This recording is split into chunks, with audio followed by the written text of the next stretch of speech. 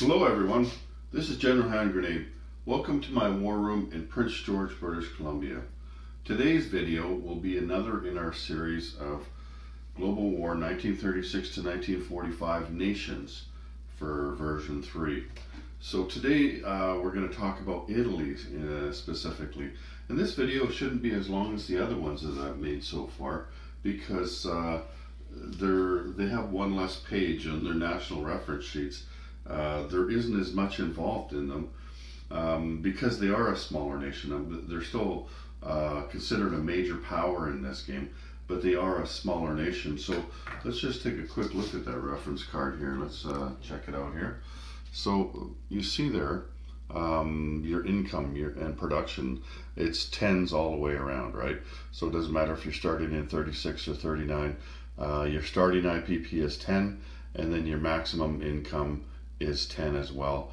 That's a change from version 2. In version 2, your starting was at 7, and so that's a really big difference. Like that was one of the considerations why you might go to war, because you just 7 IPP wasn't really enough to do anything, right? But 10 IPP, big difference. I mean, you could buy yourself a transport and a militia. You could buy yourself a fighter. You can really build up when your income is 10 like that. And also, you're helping Germany out in Spain, trying to get the nationalists to win, because you will get a point if the nationalists win the Spanish Civil War. So you can afford to send a unit over there and keep something back for yourself, build up for yourself. Anyway, let's just start from the beginning here. Before I do, let's move up a little bit closer here to the home country. Okay, so the home country is 4 territories there. So there's northern Italy, there's the capital of Rome, there's Campania, and there's Mezzogiorno. I probably butchered that name, but it's just those 4 territories. That's your home country. When you start the game in 1936, Italy is at war with Abyssinia, and that's I didn't used to put much importance into it, but after I made a video about that, you might want to watch that video, or at least go to 13.2 in the rule book and read that, because that's something that France might actually challenge you over. Abyssinia is controlled by France, and they can lend lease to them, right? So, like here, this is Abyssinia down here, right here in this territory. And they start with a couple of militia, but if France lend leases something to them, then it's going to be a bit more difficult to take, because all you have to assault that with is just the units that are right here, okay? Because these units here can't reach the planes and stuff. They can't reach down here on the first turn. So, you know, that's something that you need to consider. So you are at war with Abyssinia. You don't have to declare war against them, because you were at war with them before World War II began. And also another thing that you can do, there's this territory over here called Albania. You can annex Albania simply by making a combat move into there with some type of ground unit, and then you just put your roundel on there. It's not worth anything. There's no point value associated with that territory, and but there's no harm involved in doing that, because the Allies quite often get something when you do something, right? They get points and stuff, but in this case they're not going to for Albania. There nothing happens to do with that. So that's the 1936 scenario. You're at war with Abyssinia. In the 1939 scenario, you're at peace with everyone. So that, and it'll remain that way. You will be at peace with everyone until you decide to declare war. Nobody's going to be able to declare war on you until you decide to do something. But we'll get to that in the declarations of war. As far as lend-lease goes, you can lend-lease to any nations at war with a major power, and again, you can lend-lease to the Spanish nationalists in the Civil War, beginning right on the first turn. So Italy surrenders when Rome is enemy owned at the end of the Italian turn. And that's really important. See, there's Rome right there. Rome doesn't have a factory on it. Um, it's really quite exposed. When you before you decide to declare war on anyone, even a minor power, or even convoy somebody for that matter, you better make sure that you put a bunch of stuff on Rome, because the Italian Navy, it's actually a pretty good Navy, and you're going to get some more ships. They're on the build queue right now. Um, you have to defend two sea zones in order to defend Rome, and so you're splitting that Navy in half, right? And so a sizable British Navy can certainly take one half of your Navy out. And then, if you've only got 2 units on Rome, they only need, 1 or 2 transports. That's it, right? And Rome is done. And then, but again, like everybody else, and I've talked about this through this nation series, if Rome is taken out, then you wait until the next Italy turn, and then Italy has a chance to take it back. If they can't take it back by the end of their turn, then that means they surrender. You remove all of their units from the board. But you're going to need to take some time to build Rome up first. If you want, put a factory on there, but you can also put militia on there, and you've got a major factory right next door here in northern Italy. You could build your units up here and send them down here. You're going to want to build up your home country a bit, because you don't start with very many units. And like I said, just a couple of transports and you could be out of the game. So that's something you really, really need to watch out for. Don't declare war until you've protected Rome first. Anyway, so that's surrender conditions. When we come back, we'll talk about declarations of war. So, like Germany and Japan, the declarations of war for Italy are really quite easy to understand. You can declare war on anybody but your partners, right? You can't declare war on Germany or Japan or Vichy France. That's another one. But you can declare war on anybody else at any time. There's no threshold you must meet before you declare war or anything. At any time you can declare war on anybody. But like I said a minute ago, be careful when you do that, because you're not a very powerful country. So make sure there's no transports around. Just you make sure Rome is protected before you do any declaring of war. Now, there's no peacetime bonuses. So when you're at peace, you're going to get that 10 IPP. That's all you're going to get, unless you get some Lend-Lease from maybe Germany or something. But I mean, you don't really need it, because the 10 IPP is probably enough for the kind of things that you're going to do, unless the Axis have got some kind of strategy where you're the linchpin of that. You want to take over all of Africa or something like that, right? Then maybe Germany might Lend-Lease you some, but it's not really necessary. You do have that major factory in there, so that's a role that you get every turn for the technology. That's something that you can look forward to, and that one thing, you get to start rolling on the very first turn if you start in 36. You're not allowed to complete a technology until 1939. But if you decide there's a technology that you want, I mean, you've got several roles for Italy that you could probably get one and maybe part of another one right around the time that you are going to war anyway, right? There's a lot of them that'll help you, like long-range aircraft. If you had long-range aircraft and you've got a couple of air bases here, right? Then you can reach all around the Mediterranean and back again, probably, right? So that's a cool one. But there's a lot of them that'll help you. Anything to do with boats or ground units, because you're doing both of those. Probably not the advanced ASW, because you've only got one convoy line, and the most you can lose is 1 IPP from it. So, I mean, that's not something that you need to worry about too much. Lots of stuff will help you out, though. So, anyway, there's that. So no peacetime bonuses, but there are 3 wartime bonuses that you can get. So once you've gone to war with a major power, you can start collecting these if you meet the conditions. So one is that Italy possesses Gibraltar. Here, let's just turn this a bit. So if Italy can take out Gibraltar, that's +2 IPP. So that takes your income up to 12. And then the other one is the Suez Canal over here. That's +2 IPP.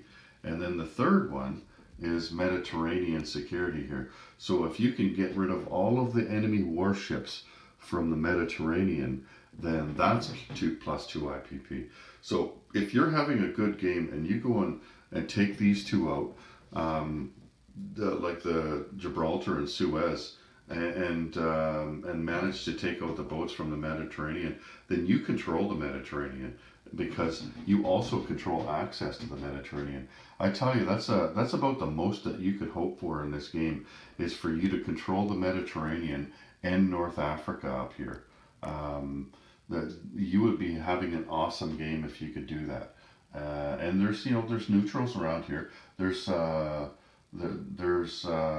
actually, I just noticed something. There should be a bonus for, I think it's Iraq as well. I don't see it on here, but I'll contact them. So there should be a bonus for you taking Iraq as well, I believe.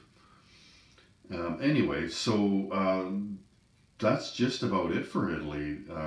I'll tell you, I might as well tell you the victory objective, since since there's not a lot to tell you about Italy.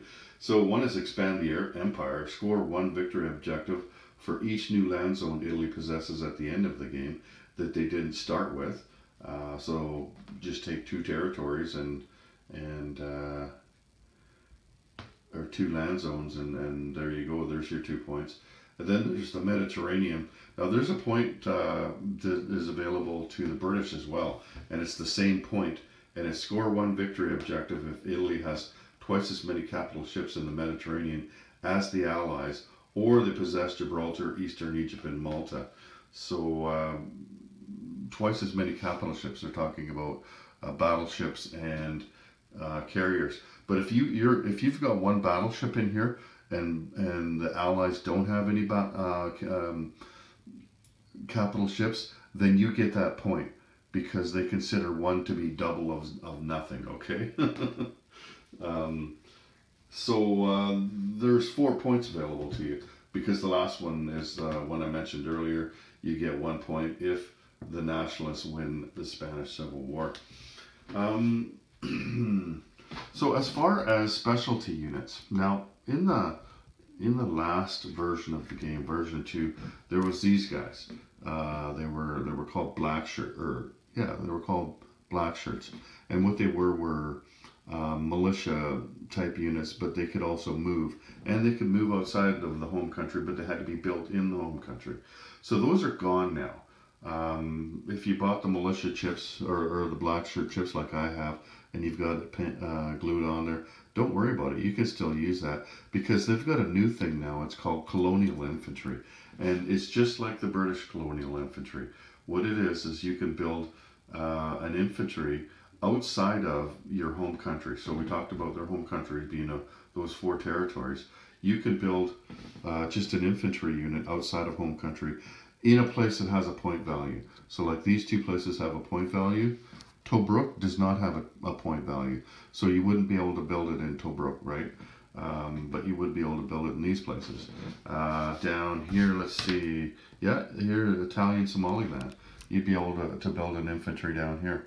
What about this place here, Eritrea? Nope, you wouldn't be able to build it in Eritrea. It's not worth anything. So that's how that works. If these places were worth 2, then you could build 2 of them there, but I don't see them being worth 2 anywhere. But also, look, here's the island of Sardinia. That's worth 1. What about Sicily? Nope, Sicily's not worth anything, so you couldn't build it there. Anyway, so you can build these infantry out there, but if you did have these things like I do, these black shirts already, then just call these your colonial infantry and build these down here. It's up to you. You don't have to. You can just use just a regular infantry sculpt if you want. So the cost of these is going to be 4 instead of 3, and no factory is needed to build them. And yeah, same numbers as a regular infantry, just except for the cost being +1 at 4 instead of 3. So that is all for Italy. But let's just talk a little bit about them. As I said, they do get a pretty good navy there. Like that looks pretty good already, but there's also 2 boats over here, right? And there's a battleship on the build queue. There's a heavy cruiser over here, and there's a submarine that goes on the board at the start of the game, right? You've got 3 aircraft already. So, you know, like you've got a really good starting point. What I like Italy for is using them for teaching new players. If you got somebody that hasn't played the game before, maybe they played Axis and Allies. I mean, this is a very different game, right? So you let them play Italy rather than just sitting around watching, right? You know, and then they're invested in the game, right? Because they're taking part in it. And Italy doesn't really do much for quite a long time because they need to build up Rome, as I said. They need to make themselves secure before they declare war on anybody. So that new person can be doing these kind of things. They can be lend-leasing to the nationalists. If you want, I mean, the Italy player's got, the Germany player has tons to do. You could just let the Italian player roll for the nationalists if they want. You know, that'd give them something to do. If they would, you know, that'd give them some practice at combat. But anyway, I mean, you don't have to. Like they can just do Italy, and that will give them some time to watch how the game is played, watch how Germany plays, watch how the Commonwealth plays. You know, they'll be able to see some naval combat and see how the Comintern works and everything, and they'll be absorbing the rules from all around the board. But they won't just be sitting there bored, because they'll have their own country that once a turn they'll have to get in there and, you know, shine the spotlight on that guy, right? And say, what are you gonna do, you know? And so, you know, like it's kind of neat that way that you have a country like that. It's not like just having the FEC or something, or ANZAC as a minor power, because they're part of a major power as well. Like they're part of the Commonwealth. Whereas Italy is a standalone country. And, you know, like China is, those are smaller nation as well, but those aren't played like the rest of them, you know. So that's a difficult teaching tool, because you're telling them to play a different game than everybody else is playing, you know. Whereas these guys, you know, they're still using factories, they're still using the regular rules and everything. They're not using specialized rules that are made just for China, right? But like I said, as far as strategy goes, try to build up as much as possible. If you can, you know, like swoop in and take one of these things, Gibraltar or Suez Canal. Try to get some units down to Africa here. You don't want to be kicked off the continent of Africa. I tell you, if you could take the Mediterranean and all of Africa and the Middle East, you would be a beast. Yeah, that would be the most you could possibly hope for, right? You would be a superstar in this game, and that can happen. Like Italy, every once in a while, that's going to happen with Italy. They're going to need some help doing that, of course, right? The British are going to be occupied somewhere else in order for that to happen. But it can happen, is all I'm saying. And but at the very least, like I said, hang on to your capital and try to get the Suez and Gibraltar, and try to get those points at the end of the game, right? That's really what it's all about, is getting the points at the end of the game. And if you can get 2 or even 3 points, that's going to go a long ways towards the Axis winning this game. Like then Germany and Japan don't have to have phenomenal games. If Italy had a good one, right?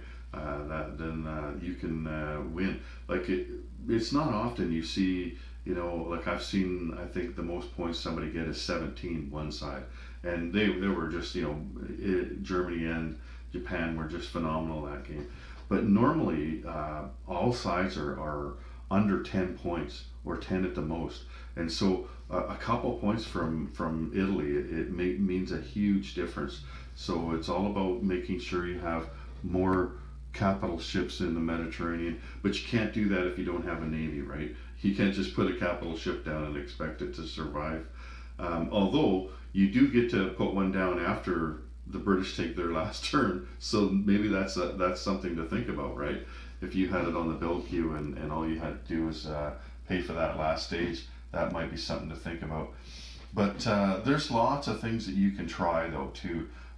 You know, like you can build some transports and put some units on it, and while you're at peace, you can go through these canals and straits.